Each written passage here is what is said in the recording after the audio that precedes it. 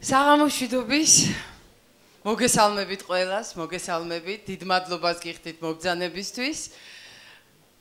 ჩვენ ცოტა ღელავთ, ცოტა არეულდარეულები ვართ და მაგრამ ეს დააღლა, ეს დაკანცვა, ეს ნერვიულობა მე მგონი სასიამოვნოდ აისახება დღევანდელ საღამოზე. მე მგონია რომ არინანეთ რომ მოვბრძანდით, დიდი მადლობა კიდევ ერთხელ მობრძანებისთვის. რა ვიცი, ჩვენ ძალიან ბევრი ვიფიქრეთ მე და ჩემმა მეგობრებმა რომ სად ყოფილიყო ეს კონცერტი, იყო რაღაცა ვერსიები, მაგრამ საბოლოოდ ეს არის ჩვენი არჩევანი და მე მგონი ყველა კმაყოფილია ამითი. მე პირადად ძალიან მომწონს ეს სივრცე და იმიტომ რომ სივრცეს გარემოს ძალიან დიდი მე ვიტყოდი გადამწყვეტი მნიშვნელობა აქვს თვითონ მუსიკოსისთვის და რა თქმა უნდა მსმენელისთვის. და მახსოვს რომ პირველად როდესაც ზაზასთან ერთად მოვედით აი აქ ნახეთ აქაურობა, ზაზას თვალები არ დამავიწყდება, იმდენად აღფრთოვანებული და აღტაცებული იყო. თითქოს ის არის რაღაც გარკვეული კონცეფცია ამ კონცერტის, რაც ძალიან საინტერესოა, მე ვიტყოდი და ამდენად თითქოს ეს აქაურობა გაგრძელება იყო. შემოვიდა ადამიანი და დაინახა ინსტრუმენტები კიდია, რაღაც მუსიკალური გარემოა საოცრად კარგი. რა ვიცი, მე მგონი სასიამოვნო საღამო გელოდებათ, სიურპრიზებიც აგვაქვს. დიდი მადლობა ყურადღებისთვის, გისურვებთ სასიამოვნო საღამოს, ისიამოვნეთ. მადლობთ.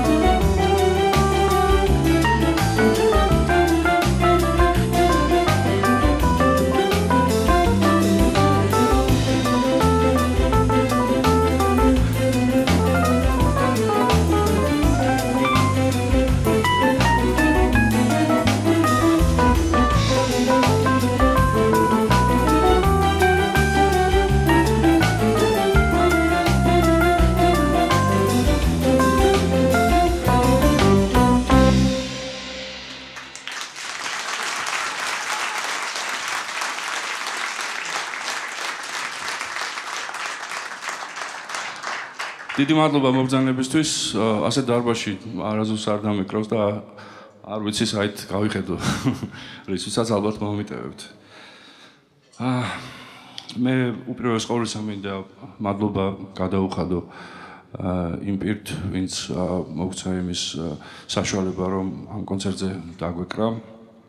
ეს კონცერტი ჩაგვეტარებინა სამედიცინო ფირმა ინვიტროს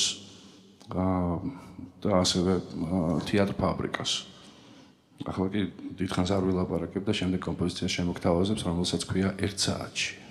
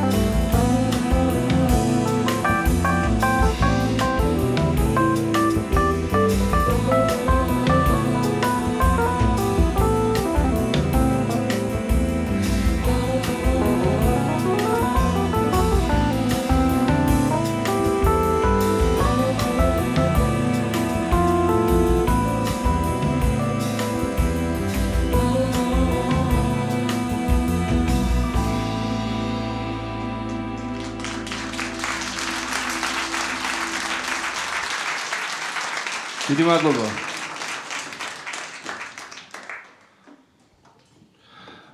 შემდეგი კომპოზიცია, რომელიც უნდა შევასრულოთ, არის ესე უცნაურად დაბადებული. ყავს ესეთი საოცრად განათლებული და კარგი კეთილშობილი მეგობარი ანდროდ გებოაძე, რომელიც არის ხუმრობით ვეძახით ყველანაირი მეცნიერებათა დოქტორი. იმიტომ რომ ყველაფერი იცის.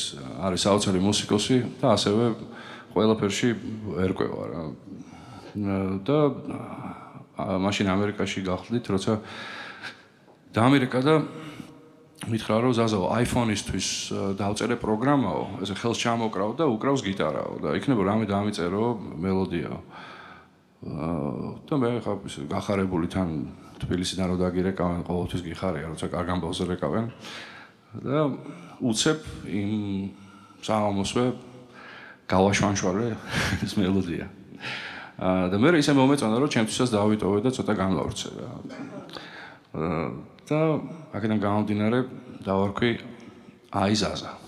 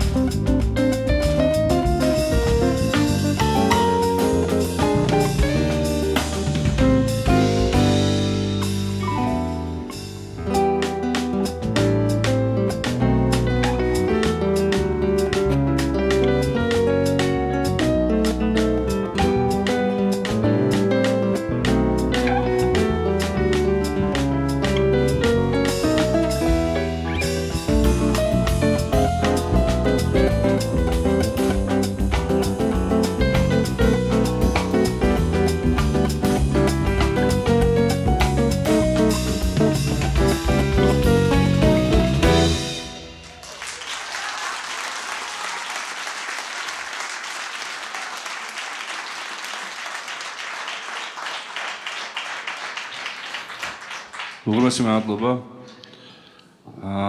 Შემდეგი კომპოზიცია არის სპექტაკლიდან, რომელიც დაიდგა ახალ ორლეანში.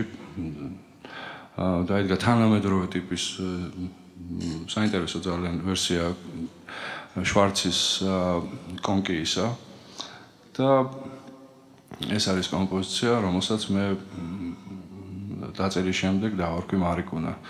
იმიტომ რომ ეს არის ის მომენტი, როცა პრინცს შეუყვარდება კონკია.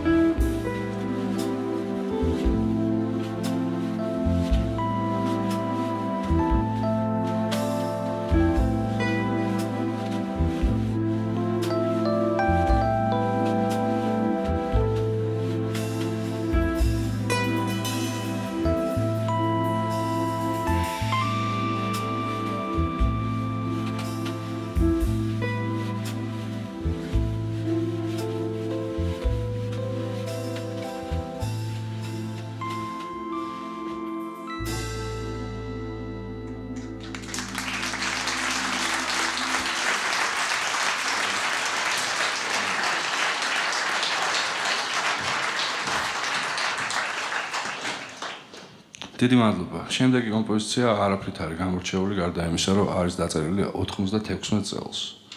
მაშინ ვიყავი დაახლოებით 25 კილოთი ახალგაზრდა. და ახლა ამ კომპოზიციას შემოგთავაზებთ.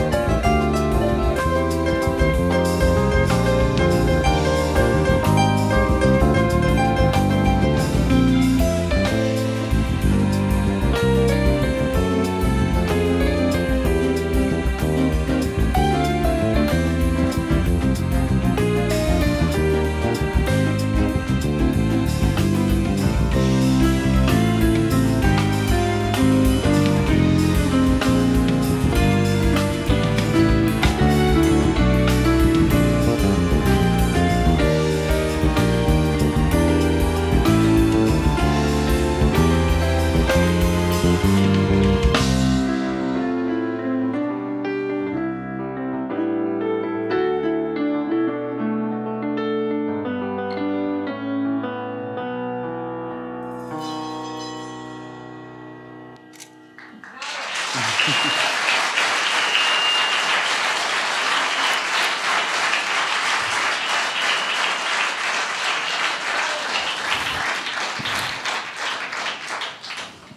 ისეთ ქვეყანაში გავიზარდე, სადაც ძალიან ბევრი ადამიანი ცხოვრობდა, მათ მოვესწარე და მათი თანამედროვე ვარ და თვითონაც არიციან და არიან ჩემი მასწავლებლები, რომლებიც მე ჩამომაყალიბეს. როგორც პიროვნება, როგორც მუსიკოსი, მაიძულეს რომ ყოფილიყავი მუსიკოსი და მიუხედავად იმისა, რომ ყველაზე არაპრაქტიკული პროფესია ავირჩიე, მაინც მათი ყველაზე ძალიან მადლობელი ვარ. მე მინდა გამოყო ორი ადამიანი და მე მითხრეს რომ აქ იყოფებიან მე არ მენახავს თავად ბატონი გიაყანჩელი და ბატონი ვაჟა-აზარაშვილი.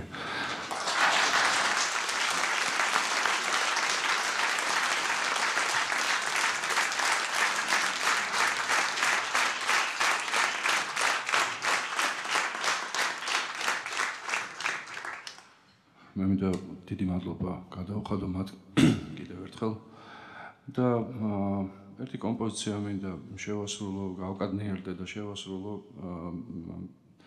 საერთოდ წესია ასეთი, როცა ასკვის კომპოზიციას ასრულებ დაურეკო უნდა მაინც, მაგრამ რა ვიცი, ვერ მოახერხე მე შიგრიკებიც მიუგზავნე და მე მგონი ყოველ შემთხვევაში კონცერტის დროს არ მეჩხუბება.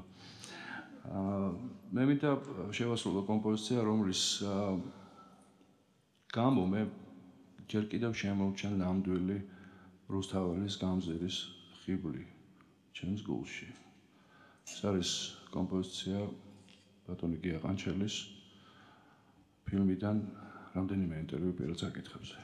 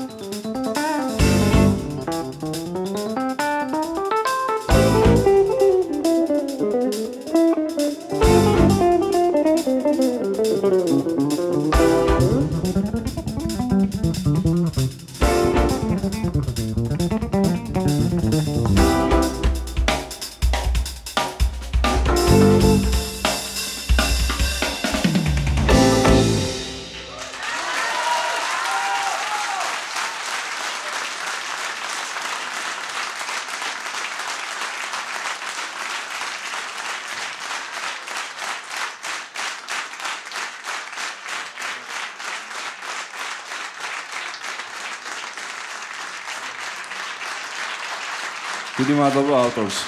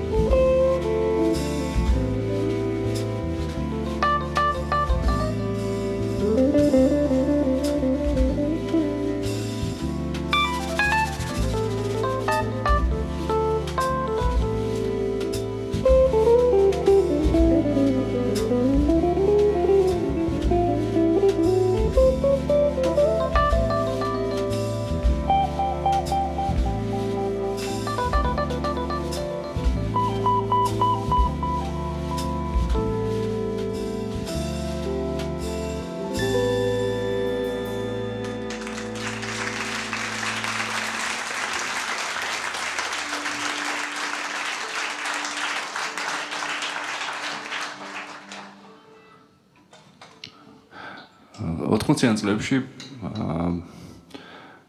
ჯერ კიდევ როცა თბილისში ვიყავი, ტყუპები იყვნენ მოდაში, ჭილაშვილები, ძმები. გოგი და დათო, ბიტლებს უკრავდნენ და ჩვენ გვეგონა რომ ისინი იყვნენ რაც ბიტლსის მოადგილეები, როგორც მინიმუმ. შემდეგ ისე მოხდა რომ დათო წავიდა სან-ფრანცისკოში და იქ ცხოვრობს, გოგი აქ არის და კიდე მუსიკაში მოღვაწეობს და სან-ფრანცისკოში დათოსთან სკაიპის მეშვეობით ვნახე გოგი თბილისიდან და ისე გამეცინა ტყუპები მაინც რაც უნდა დიდები იყვნენ, მაინც პატარები არიან და უცებ მოვიდა თავში ერთხელ სასაცილო კომპოზიცია და დავარქვი ჭილები, იმიტომ რომ ერთმანეთს ჭილებს ეძახიან, რა სახელი არ ვთქვამს ერთმანეთისთვის მთელი ცხოვრება. ჭილ როგორ ახლა კარგად ჭილ და აი ესეთი ურთიერთობა აქვს ერთმანეთთან და დავარქვი ჭილები.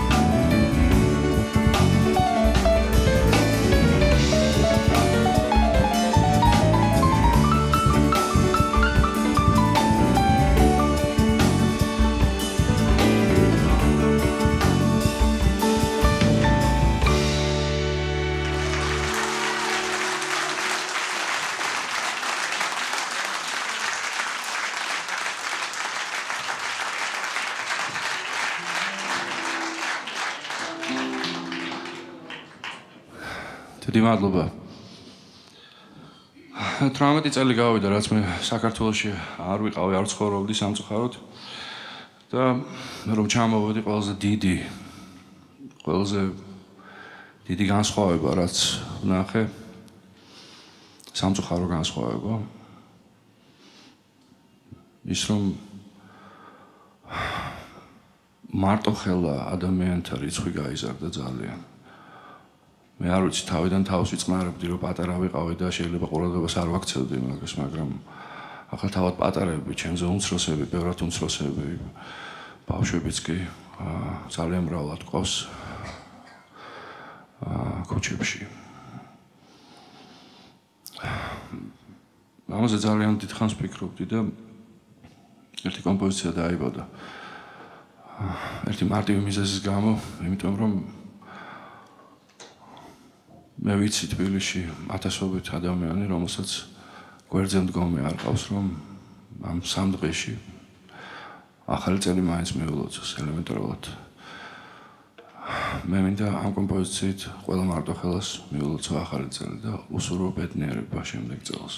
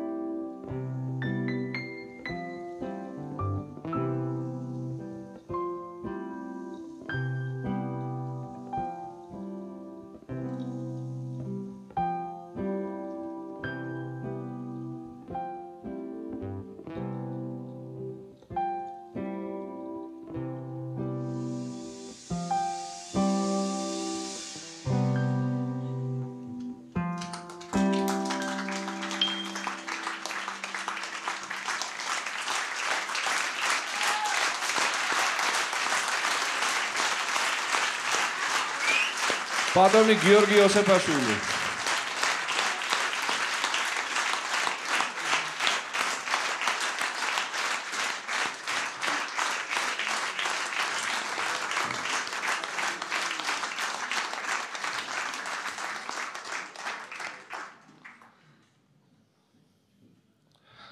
დაგღალეთ ამ ჩემი ემიგრაციით, მაგრამ რა ვქნა ხა. ნახევარზე მეტი ცხოვრება იქ მაგატარებული და ძალიან მენატრებოდა ქართული სიმღერა. შემდეგ ჩემმა ერთმა პორტორიკოელმა მეგობარმა, რომელიც შეიძლება ითქვას ამერიკის ტერიტორიაზე იყო მამინაცვალი ჩემი, ჩამომიტანა კომპაქტ დისკი. და შენთვის სურპრიზი მაქვს და ჩავთე და იყო ცისფერი ტრიო. ისე გამიხარდა რა, იმიტომ რომ ისინი ხო ჩემი მასწავლებლები არიან. და შემდეგ სულ რამდენიც სუფრას გავშლიდი და უმეტესწილად მარტო ვიყავ იმ სუფრაზე, მაგრამ მაინც ვთავდი ხოლმე ამ მუსიკას და მაგით ვინარჩუნებდი აქაურობას. მოგვიანებით კი გავიცანი ეს ლამაზი გოგონები, რომლებიც გვიმშვენებენ აქ სცენას. და ზუსტად იმას იმღერებენ, რაც მე ყველაზე უფრო მენატრებოდა.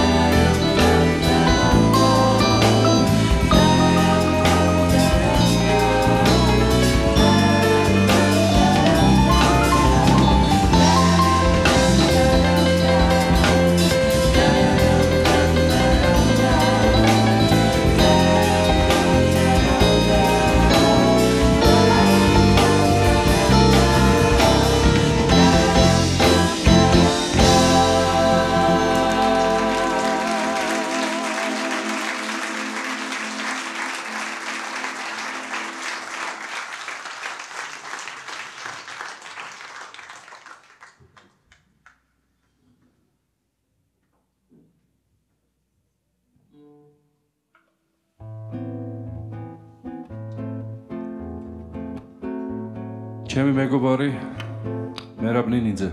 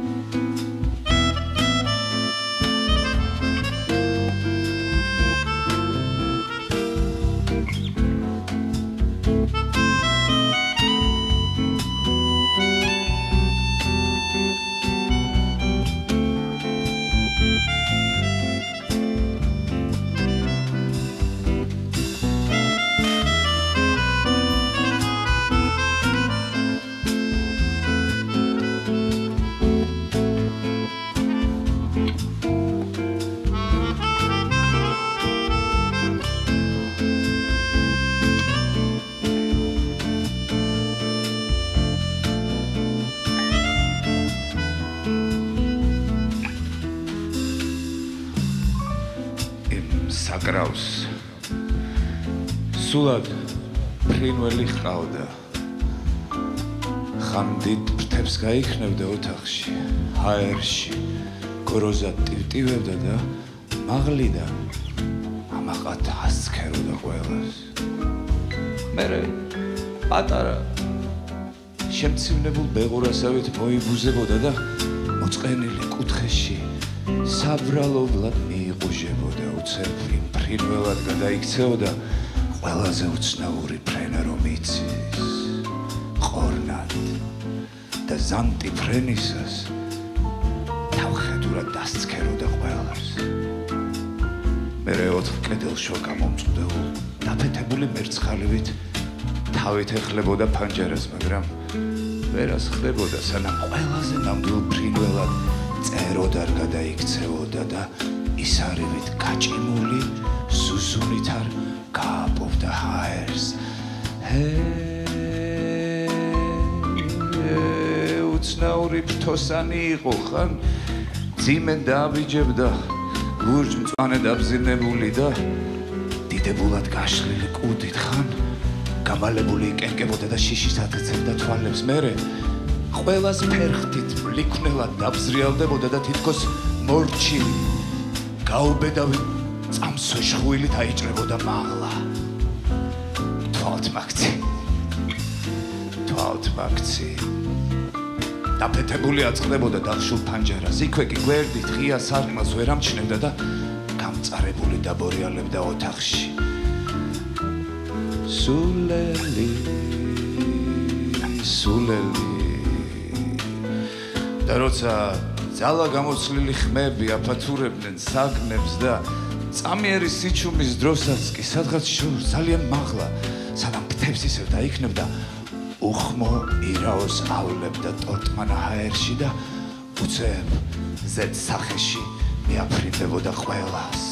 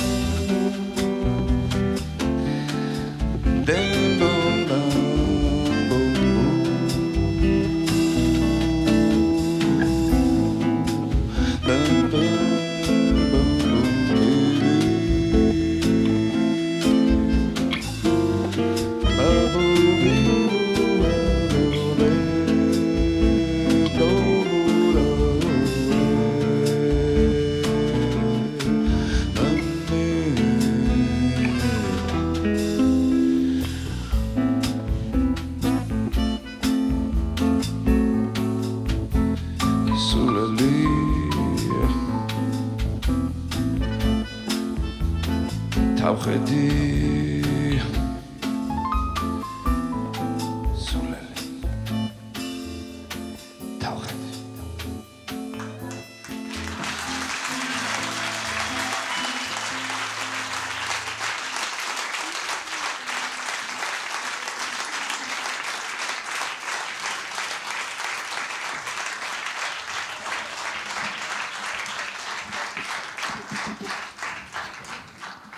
აი რა მეგობრები მყავს.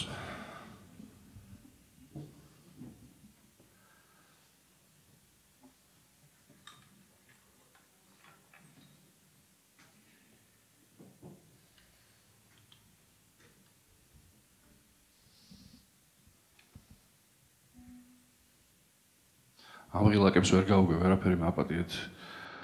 მიუხედავად იმისა, რომ წელი ცხოვრება ამას ვაკეთებ. შეგვიძლია დავიწყოთ.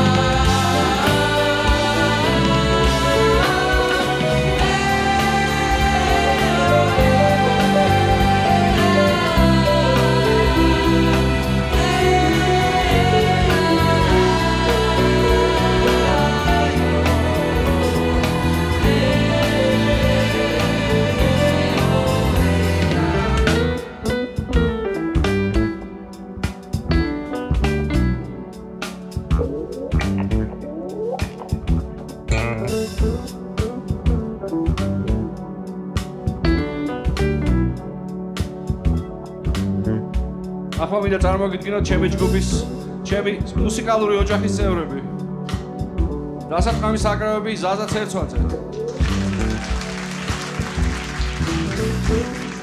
ბასი ლევან დეისაძე. დღევანდელი იუბილარი.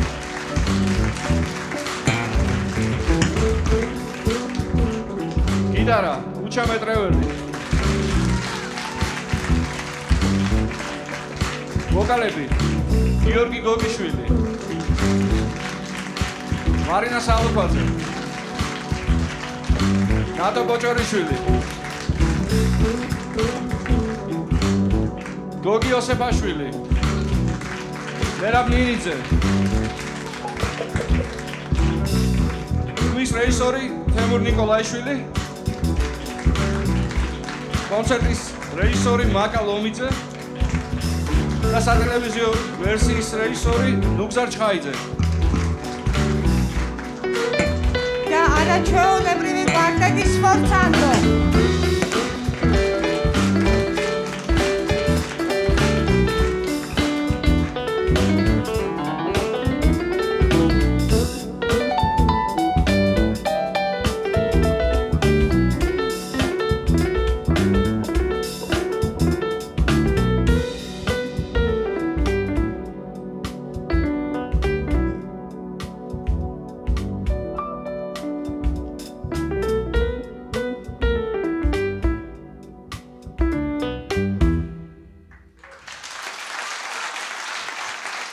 დიდი მადლობა.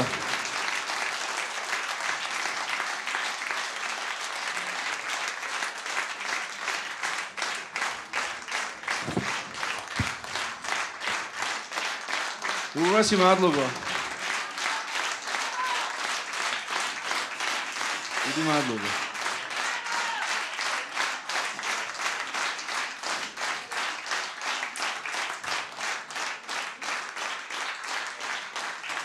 დიდი მადლობა ამ ტარს ასევე იმსახურებენ მე და მარინა მოუნათლეთ იდეის ავტორად ნანაშონია რომელმაც აქ მოვიყვანა პირველად და გაგვაცნო აქაური მასპინძლები ყველაზე კეთილი მასპინძლები ვინც მე მინახავს ბოლო 20 წლის განმავლობაში თბილისში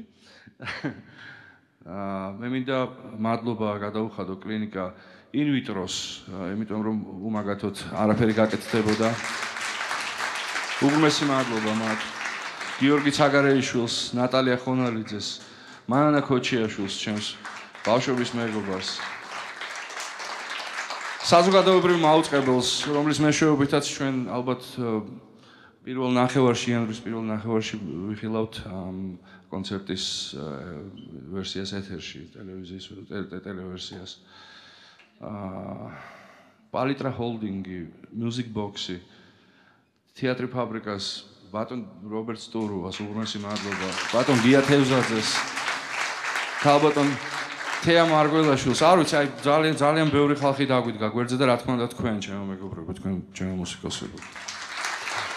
დიდი მადლობა და ჩვენ ერთ კომპოზიციას კიდევ შემოგთავაზებთ მადლობის და დამშვიდობების ნიშნად, რომელსაც ქვია დღის სამბა. ან რა დროს ომია.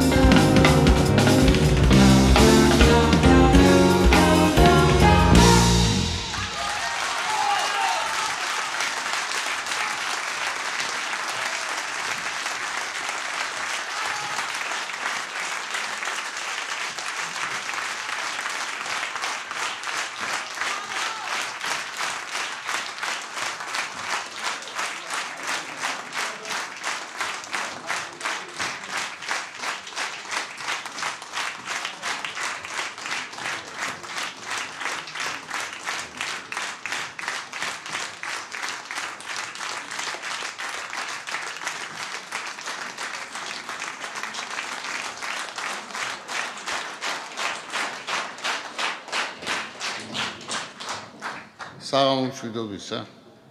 მე გახლავართ ieყანშელი დღეს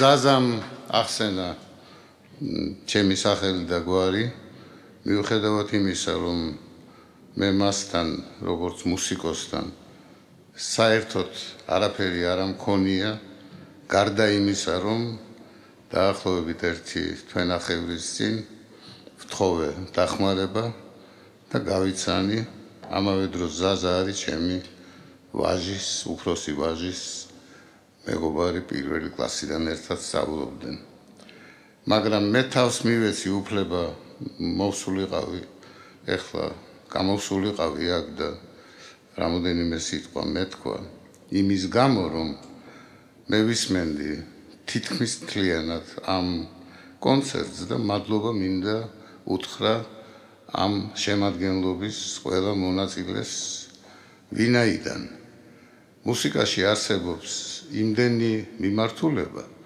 რამდენი პიროვნებას გზანდებით თქვენ ახლა ამ დარბაზში და შეიძლება უფრო მეტი და ყველა მიმართულებას უნდა ახასიათებდეს შესრულების მაღალი კულტურა აი მე როგორც მუსიკოს მიმაჩნია რომ ჩვენ დღეს გქონდა საქმე შესრულების მაღალ კულტურასთან და